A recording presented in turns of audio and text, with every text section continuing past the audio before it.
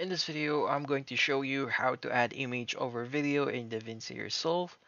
Yeah, let's go ahead and go to our tutorial.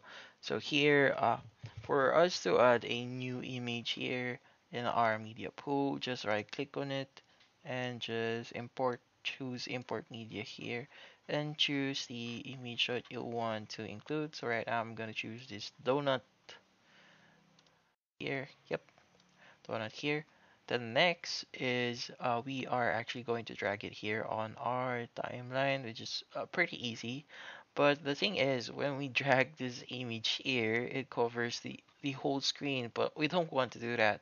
So the thing that we could do here is actually open up Inspector tab here, and you'll be able to see the transform options here. So right now we have the zoom and position able to manipulate.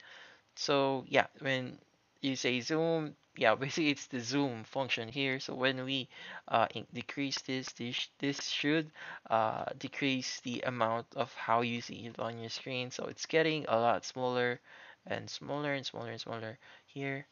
Yeah, but how do you reposition this? It's still in the center. I want it in the lower right section of the screen. So how do you do that?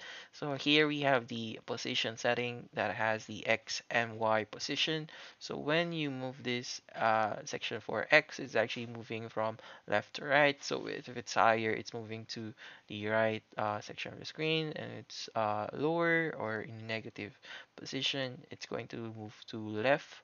But when we say y, it's actually moving up and down.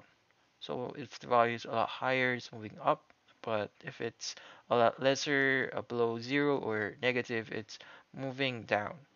Yeah, so here I'm just gonna position it here in the lower right section of the screen, and you can see this guy with his donut. And that's how you add image over video in DaVinci Resolve. Like and subscribe if you found this video helpful.